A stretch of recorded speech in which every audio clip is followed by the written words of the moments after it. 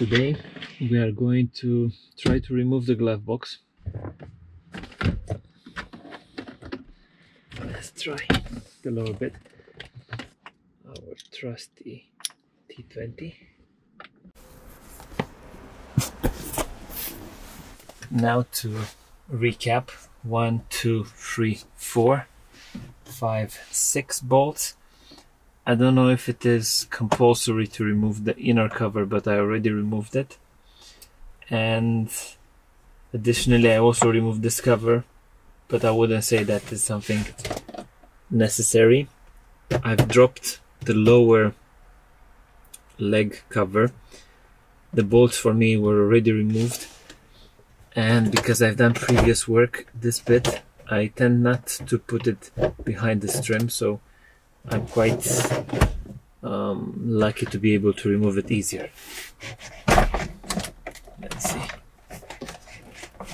We still have some connectors. We have a connector for the light, and we have a connector for the USB.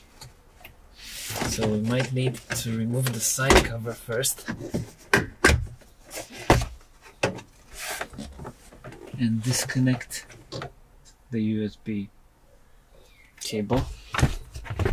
Okay, out with the USB cable, but that is not everything.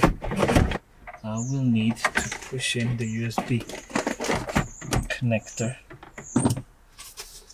Okay.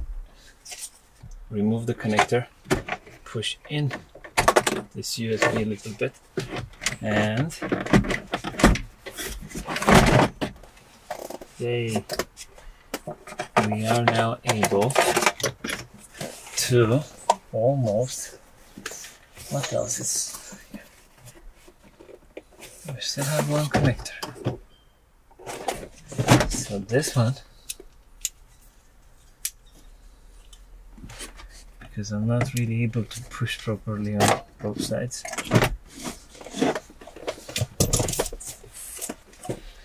And that is how you remove the glove box on a BMW F10.